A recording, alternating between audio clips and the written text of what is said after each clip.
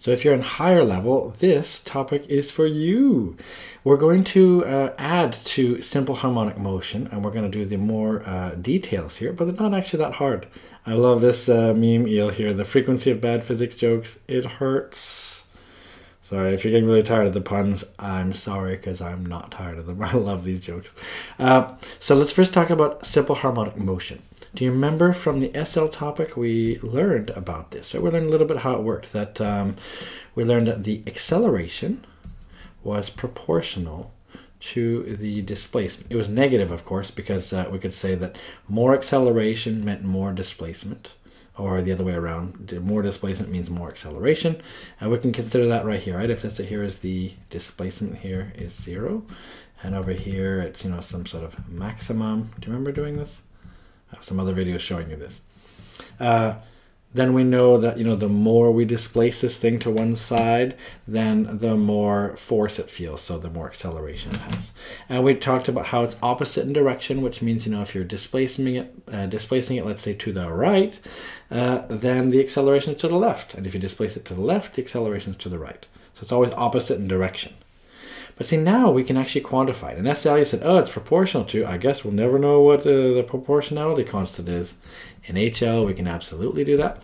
It's nice and easy. It's just A equals, remember, look, we're looking for a minus something X. We're going to have a minus, and we're going to have an X here. It's just that here we're going to put in minus omega squared. So just keep this in mind. This is the official equation you're supposed to use. I just want to help you break it down here. So don't think that this thing is quadratic now or anything. It's still, A is still proportional to X. It's just that the proportionality constant is this omega. It's not W, it's just omega. So let's maybe put in the units here. Acceleration, you know what that's in? It's in meters per second squared. Displacement from equilibrium, that's a distance, so that's in meters. An angular frequency, you have to remember how that works. We have some videos of it in topic 6 actually showing you that. But it's basically in radians per second. Now we have a definition. Again, this is in your data booklet. You don't have to memorize this. You have omega, that's what this is called here. Omega equals 2 pi over t. And that's actually because it's, we talked about it before, that's going all the way around a circle that has a radius r equals 1. So that means the circumference of a circle is 2 pi r, but if you make r1, then it works out. So that's why you have 2 pi r over the time. Remember, because, you know, speed is a distance over time. This is where it came from, right? Because you're going around a circle, the distance is 2 pi r over the period, but we made r1, so that just made it 2 pi over t. So this is the equation most people know. However, you may want to use, in fact, pretty much always on exams, they never ask it so easy. They'll always ask you then, oh, what's the frequency? See, that's why we have the frequency here and the hertz value, because you have to remember this equation, and this is from topic 4.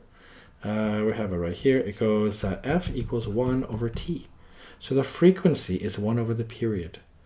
So do you see how we can almost rewrite our omega as, it looks like a 2 pi times 1 over t. See that? I'm just rewriting it like that. So that means it ends up being omega equals 2 pi times, and 1 over t is F. So this is maybe the other useful one. So you have two different versions, depending on if you're looking at the period of oscillation or if you're looking at the frequency of oscillation. But the key thing is this one right here. A is proportional to negative omega squared x. Well, not proportional, equals. So A is equal to negative omega squared x. Which means if we did a graph of this, by the way, I love the South Park one. You know, he always says, you know, whatever, you're going to have a bad time. Here, as you're going to calculate the angular frequency, you're going to have a rad time. Get it? So let's look at this equation here. We have A equals minus omega squared x.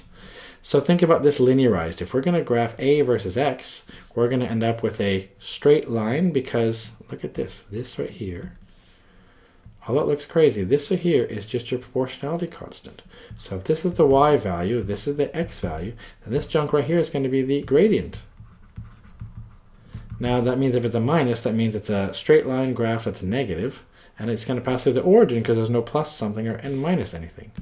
That means I can draw it. Maybe I'll draw it in a light blue. See if I can do a straight line here. Ooh, I hope it's going to work. Yeah, something like that. Something like this. But don't forget, in this case, so we can go one step further. We can say that the gradient, this is really important, the gradient equals omega squared. So maybe then this will allow you to do it. So if you take a graph, for example, and then you're asked to find the gradient, I've seen them ask you that, especially on paper 2 before. Then what you do is you just take the gradient, you set that equal to omega squared.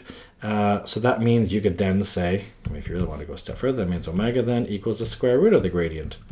Technically it's plus or minus, but we'll just consider the positive part here. So omega is just the square root of the gradient. So that'll actually give you the angular frequency, or the angular velocity, as we say. So this is really, really important here. So let's do an example. I have one from an exam here. So an example that we have an object, it undergoes simple harmonic motion as seen below. Do you notice we have a graph of A and we have a graph of X? What is the frequency of the oscillation? I want to show you a trick though, or a tip, is that whenever you see a graph on an exam, always suspect that the IB is trying to be silly with you and trying to mess around with units. They do it almost half the time. So almost half the time, they're giving you weird units. And this is an example of one. Look, we've got acceleration, which is in meters per second squared. Good. And then we've got X, it's in millimeters. Hold on. That's why I always right away put down like a big thing like this to remind me. Any number I read here, I have to put times 10 to the minus 3 meters, because that's what a millimeter is. So how will I get the frequency of oscillation? What? The only thing I can get from this graph is the gradient, isn't it? And remember we just showed the gradient is equal to omega squared. That's how I'm going to do it. So let's try to find the gradient of this thing here. So to find the gradient, I need to pick 2 random points, and then I need to do rise over run. Isn't that how we often do it? So maybe I'll pick, I need to pick points that pass right through nice things because I'm lazy here. Maybe I'll pick that point there. And I need to find another point that crosses these lines nicely. That way it's not so complicated for me. And actually this one right here looks pretty good. Maybe that one will work. Let's see what we do here. This one right here, let's see. To do a gradient, remember, gradient is equal to delta y over delta x. Now keep in mind this. I'm going to ignore the fact that it's negative. Just because, remember, this really tells me that the gradient is omega squared. Well, you know, the absolute value of the gradient, technically it would be this. That would be omega squared. Because you can't square something and get a negative when you're done, right? So that's why, well, unless you do like a negative number inside the square root. But that's weird. So we'll just consider this. Ignore the fact that it's a negative gradient. I mean, the negative tells you the shape. It certainly does. But I think if you just find the value of the gradient, that's going to be omega squared. That's the piece you need to have. Because otherwise you can't take the square root of a negative. You're going to get in trouble math-wise, at least. Unless you're comfortable with complex numbers. But let's keep life simpler. So the gradient is going to be delta y, delta x. So change in y, let's see. Well, the good news is, actually, this is pretty easy. I got to go from here. This is, each of these lines is 100. So this is 1, 2, 3, 4. 1, 2, 3. Yes, it's 400. So this will be 2400. It's going to go, of course, down by this, right? Because it goes down to 0. Do you see that? So I can draw sort of a dotted line like this here, and a dotted line like this here. Now I have to figure out this is my delta y. Well, it goes down by 2400 units here. Technically meters per second squared it goes down by. And then in x, let's see, it goes to the right by, this here is at minus 0.5. So it goes to the right by 0.5 then. And I can see that. So of course then this would be in, ooh, I gotta be very, very careful. Times 10 to the minus 3. Aha! That was a sneaky part right there. I almost got caught by it as well. So I would do this right here on my calculator, right? Whoa, sorry. So I could do 2400, divide that by 0.3, 0.5 times 10 to the minus 3. I end up with a huge number, and that's going to be equal to omega squared. So therefore, omega equals the square root of that number. So I'm going to take the square root of that big number. I end up with 2190.9, let's just say. And of course, this right here would be measured in, let's see, radians per second. This is useful. But this doesn't get me my final answer yet. I want the frequency. But remember here we have an equation for this. Omega equals 2 pi over t, or 2 pi f, because f is 1 over t. So because of that, I can say then, fine, omega equals 2 pi f. So I'll use that over here. Maybe I'll change the colors here just to change it up a little bit. So omega equals 2 pi f. Therefore, f equals omega over 2 pi. So I'm going to take my answer here, my 2190.9. I'm going to say this answer divided by 2 pi. Put it in brackets to make sure it doesn't think it's divided by 2 and then multiply the answer by pi. I end up with F equals 348.69 something like this. We have to look at how many decimals we can use, but it's usually good enough to just say 350, let's just say. We'll round it to the tens here. And this would be measured in hertz.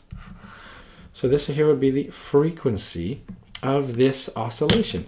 So this is actually really fast. Think about it. That's 350 times per second. This is a very fast oscillation. But that's okay. It's allowed to be. So can you see how we can solve this? It looked really tough at first, didn't it? But the thing you can do from one of these graphs, you can get the gradient. And the gradient tells you omega. Well, the gradient equals omega squared. So you take the square root of your gradient. Remember, I took the absolute value of it, though, because technically the gradient was negative. That's true. But I just took the absolute value of the gradient, took the square root of that. That got me omega. And then I set that equal to 2 pi f in order to solve for the frequency. How do we want it? The period, we could have done the same thing. It would have just been omega is 2 pi over the period. That's it. That's how we can deal with these seemingly really tough questions.